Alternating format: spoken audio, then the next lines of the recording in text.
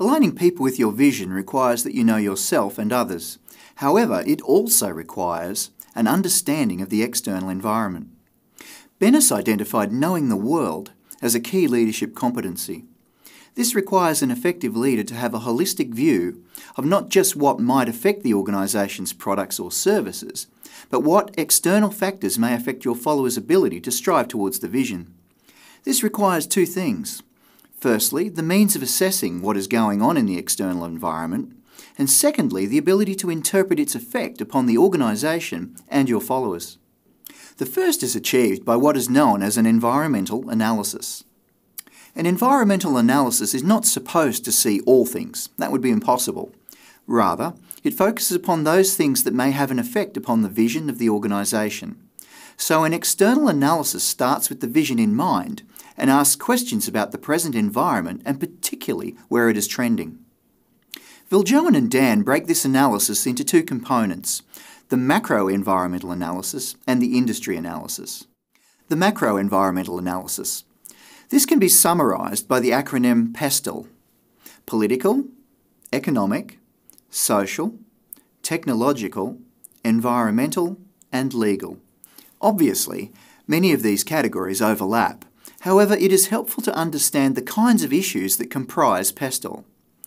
Political factors include potential changes in government and their legislative agenda. Economic factors include potential changes in unemployment, interest rates, inflation, productivity, consumer sentiment, and the growth in an economy. Social trends may include the ageing workforce, demands for childcare as more women enter the workforce, and more dual working couples requiring greater workforce flexibility. Technological trends include macro-level breakthroughs in communications, processing power, robotics, medicine, and miniaturisation. Environmental includes the effects of global warming, recycling, pollution, and power saving. While legal includes changes in legislation, particularly regulatory trends or reinterpretations by courts of old legislation. An example of this is the recent focus upon occupational health and safety in Western countries.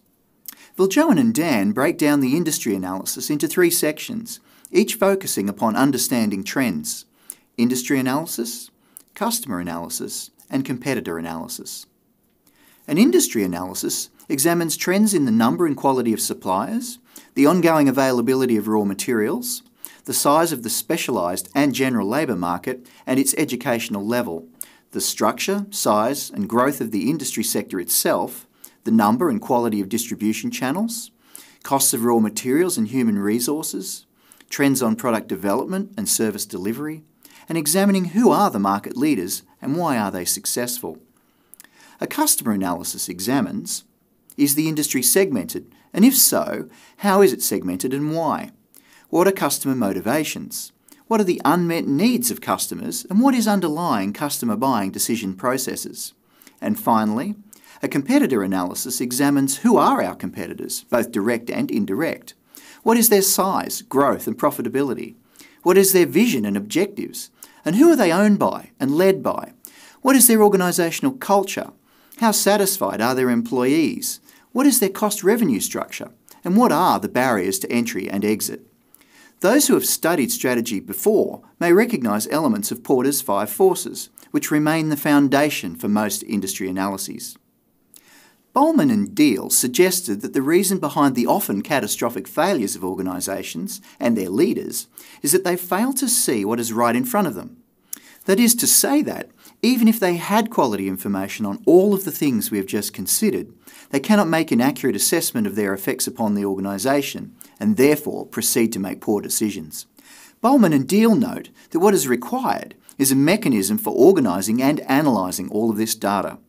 Relating it to the vision is the start, but we need to consider its effect from multiple points of view.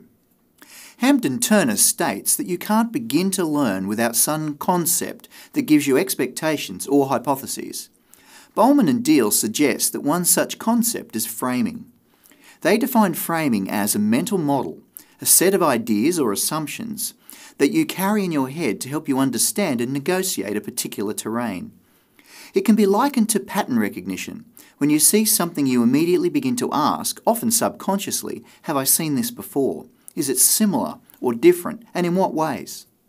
The same applies in leadership decision-making, where Bowman and Deal suggest 4 frames for viewing information and the issues that arise from it in facilitating decision-making.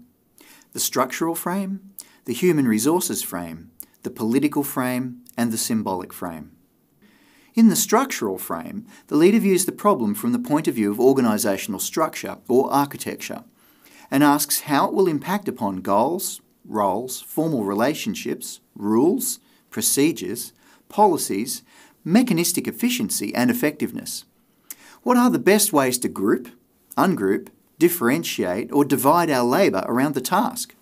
How do we integrate and coordinate roles and units within the organisation? And how do we best align our internal structures to the external environment?